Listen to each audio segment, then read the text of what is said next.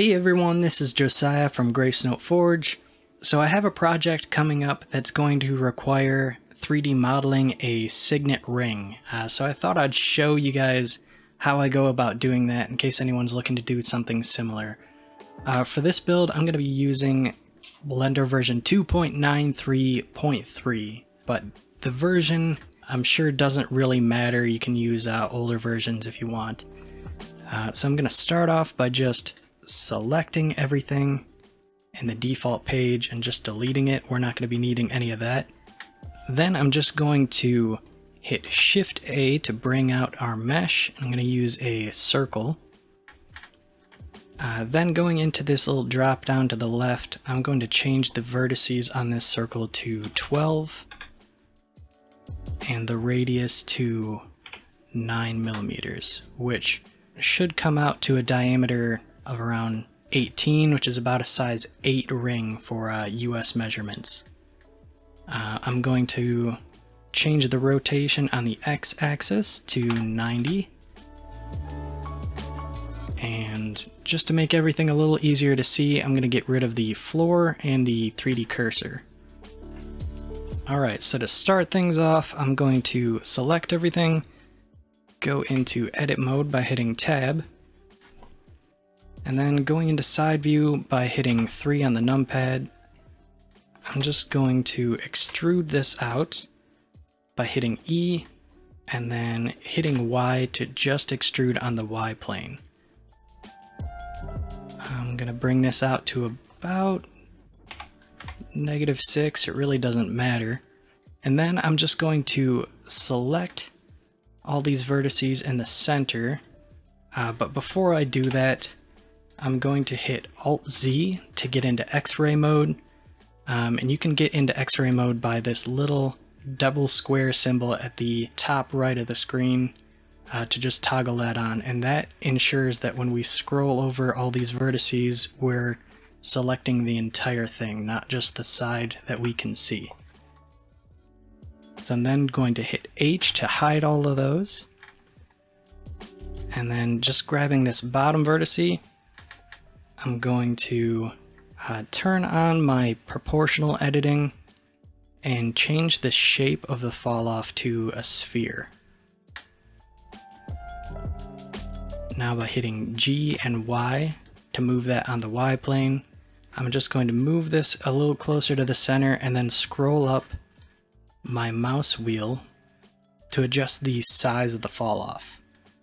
I want it to be around there. So that's looking pretty good. I can now hit Alt-H to unhide and Alt-Z to see our geometry. Alright, the next thing I'm going to do is going back into object mode. I'm just going to apply a mirror modifier. And I want that to be on the Y plane. And you can see it's flipped in the wrong direction. It went to the Z axis. And a way to fix that is just to, while everything is selected, hit Control A and just apply that rotation that we did earlier. Looks like it didn't apply. So now when we change this back over to Y, it should go in the correct plane. Alright, so now I'm going to add a solidify modifier just to bump up the thickness of this. And I'm going to shoot for something around 2 millimeters. Maybe something a little bit more. We'll go, yeah, 2.2.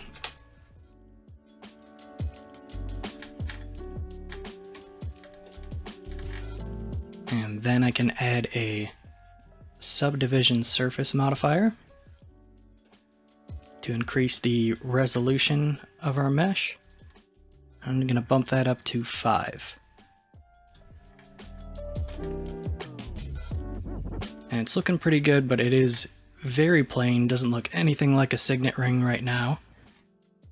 But we're going to change that. But first, If we go back into edit mode, you can see if I select everything and then go into X-ray mode, you can see that everything that's highlighted is the current mesh that we have to work with and to modify. So everything else, this smooth geometry, is only being created by these modifiers. So in order to work with them, we first need to apply these. So we're going to go back into object mode, and then we're just going to apply the mirror modifier first, and then our solidify modifier. That way when we go back into edit mode, you can see we have this extra geometry to work with, and that's what we're going to be adjusting. So before we go any further, because everything is nice and symmetrical how we started this, I'm going to go up to the top and just enable the mesh symmetry for the X and Y axis. That way when we go to move anything, it does it equally on all the sides that are symmetrical.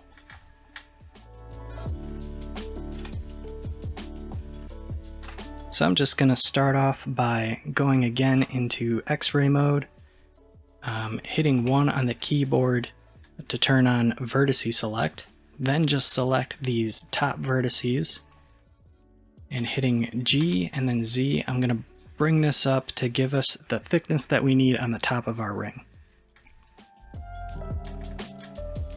And then I'm just going to go through and kind of adjust these by eye. It's not entirely necessary to be very precise at the moment. And do the same on this side.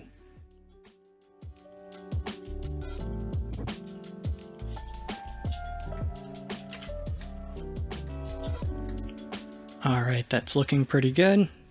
So next I'm going to select these top faces by hitting Shift and selecting them. Then I'm going to go back into front facing view by hitting 1 on the number pad, and then pull up the loop tools. Loop tools is something that does come with Blender. If you can't find it, it is in your preferences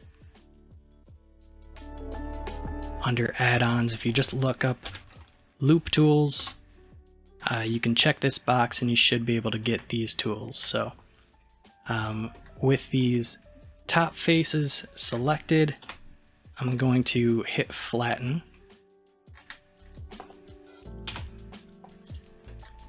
Then I'm just going to hit 2 to go into edge select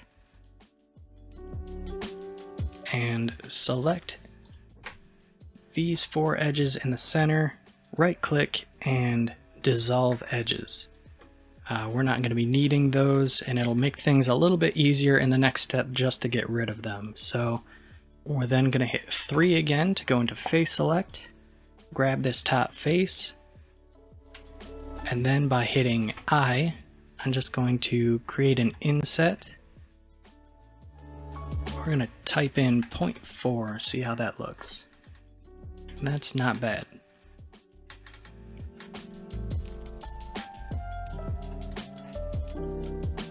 Alright, so it's looking pretty good, but I do want to adjust a few things. One of the things I want to do is go back into Edge Select. By holding Alt, I'm just going to select this inner ring.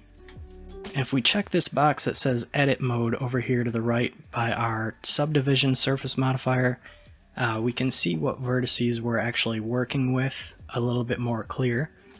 Again, I'm just going to select these inner rings, going into Side Profile View,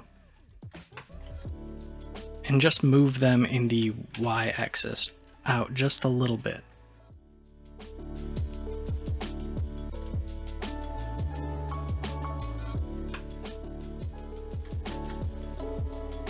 So that looks pretty good. Turn that on again.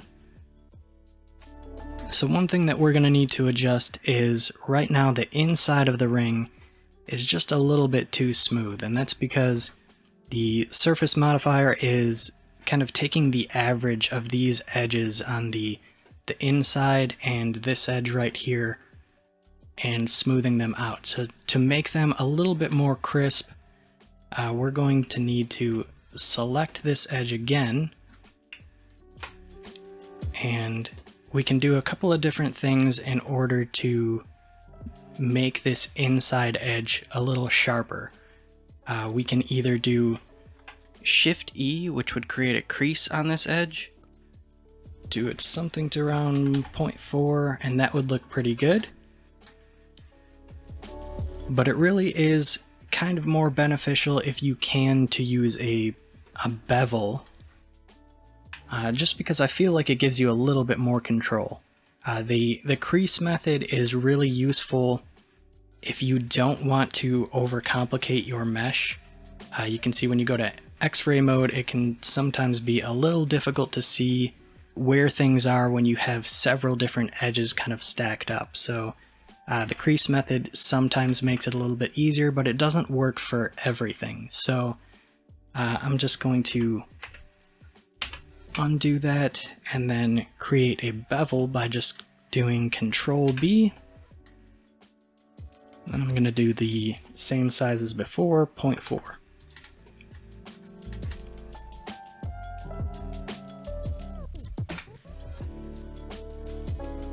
And that's looking pretty good so far. But there is one thing that we can change just to make this a little bit more user-friendly when this is actually cast in metal. And that is to take out a little bit of this section inside the ring. And that really does two things. It makes the ring just a little bit lighter. It also makes the cost of the ring a little bit less, because you're not going to need so much material to fill in this section. So what we're going to do in order to achieve that is go back into edit mode, and then I'm just going to turn off our subdivision modifier for now, just to see a little better what we're doing. And then hitting 3 for face select, I'm going to go through and just select all these faces that I want to bring in. And I'm going to hit I to inset these. And right now we're looking at the thickness of the wall on the inside, and this might be a little easier to see than explain, so I'm just going to do something around 1. And then I'm going to do that again for a face that we can bring up. And I'll do 0.4. Now if I go back into front-facing view, with these faces still selected, I'm just going to go into X-ray to kind of see what we're doing and bring those faces up into the ring. And you can kind of see what I'm trying to do, but it's really a little easier to see if we turn on our subdivision and then check this little button that shows the modifier results, so we can see this curved edge. So I'm just going to, again with those faces selected, hit G and then Z to bring them up into the ring. And I want to bring it up so that this side is about the same thickness as the bottom of the ring. And I can hold shift to kind of better control that. So that looks pretty good right there.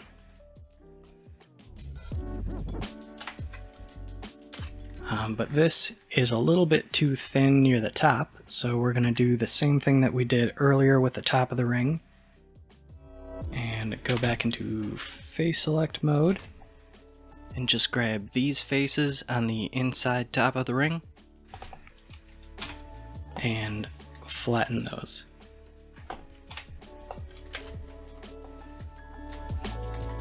Now I can adjust the height of the inside top of the ring by just hitting G and Z.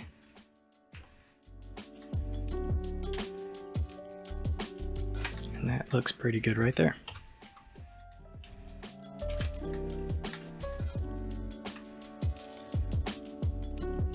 Alright, so that's not too bad. I'm just going to thicken this whole ring up by selecting everything and scaling it in the y-axis just a little. And that looks pretty good. Alright, I'm going to leave it there for now. You can really see that didn't take too long. It is worth noting, if you're going to actually 3D print this ring, you will need to apply this subdivision modifier beforehand, because we're still working with what would be this lower poly geometry. So if this is as far as you want to go, you can just apply this and it should be ready to print. But I'm just going to save it here for now, and I'll end up using this model for a future project. So keep an eye out if you're interested in seeing what I do with this model. And as always, thank you for watching.